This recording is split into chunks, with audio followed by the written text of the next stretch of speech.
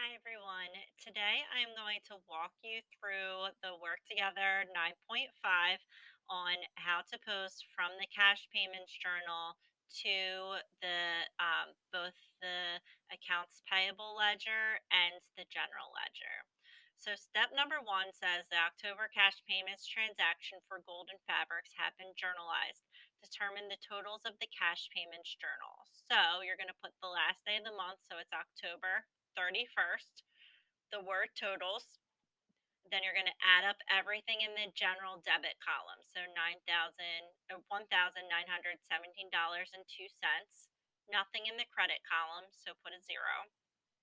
Accounts payable debit, you're going to add everything up. It's going to be $2,066.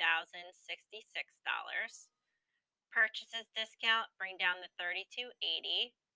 And then add everything in the cash credit column. It gives you $3,950.22.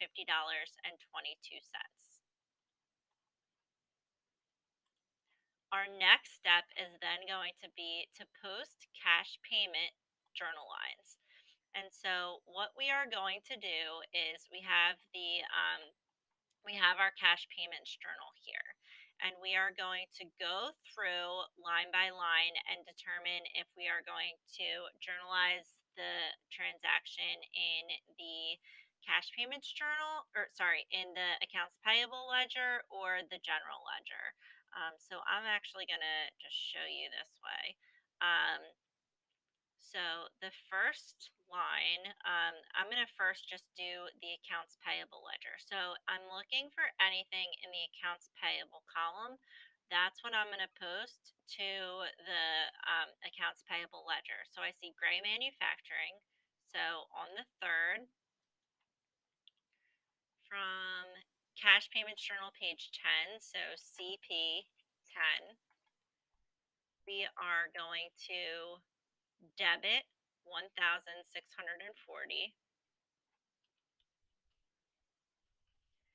Credit and a debit means we subtract, so we put zero here. So we basically just paid them what we owed them, and then we put 220 back up at the top. Next, we have in the accounts payable debit column Westland Supply. So here we are, Westland Supply. The date is the 16th from Cash Payments Journal, page 10. And then it's a debit for $426. So it's not everything that we owe them. It's a partial payment here. So I'm just going to credit and a debit mean we subtract. So 992 minus 426 equals 566. And then we put 240 back up at the top. Okay, so now we journalized everything to the accounts payable ledger that needed to be journalized to the accounts payable ledger. Everything in the general debit column needs to be journalized in the general ledger. So on October 2nd, we have utilities expense, and just to kind of save time here, I'm just going to walk you through it because this is pretty repetitive. But October 2nd, utilities expense. So we are going to find utilities expense in the general ledger. So here's the general ledger.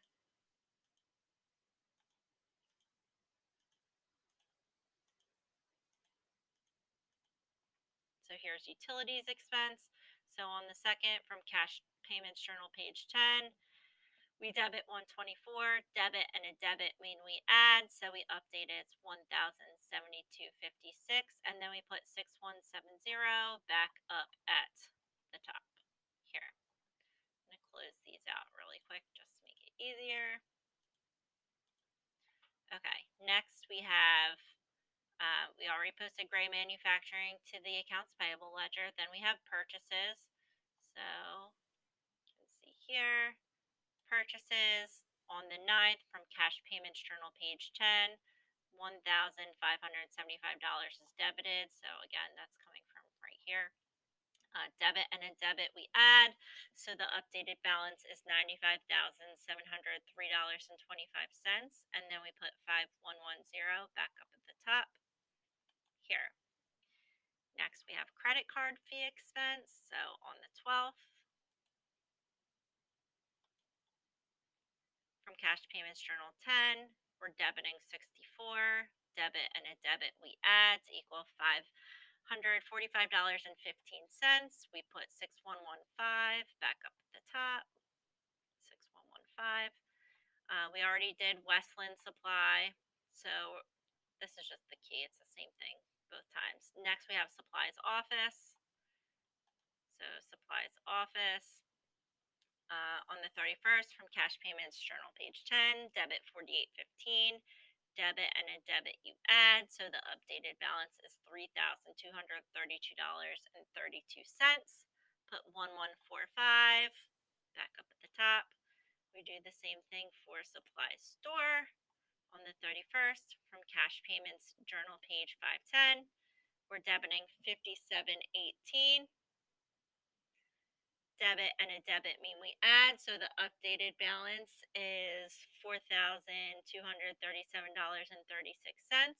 We put 1150 back up at the top. Here we go. Miscellaneous expense is next. On the 31st, from cash payments journal page 10, 4764, debit and a debit we add. So it's $2,537.61. We put 6135 back up at the top. And last, we have cash short and over. On the 31st, from cash payments journal page 10, it's $1.05 is debited, debit and a debit we add. The updated balance is $21. We put 6110 back up at the top in the post reference column. So now we've posted everything to the accounts payable ledger and the general ledger, with the exception of our column totals, and that's going to be our next step. So I'm going to close out each individual one of these again. So we have our general ledger left here, and we have to we have to post the column totals. So the general debit and credit columns, you don't have to do anything, just put a check there. Then we are going to, and if you can't check, sometimes if you put a V in MindTap, that'll work. So accounts payable is debited 2066. 31st, from cash payments journal page 10, we're debiting $2,066. Debit and a credit mean we subtract. So the updated balance is $8,717.53. And then we put 2110 back up at the top. Next, we have purchases discount. It's credited. On the 31st, from cash payments journal page 10, $32.80.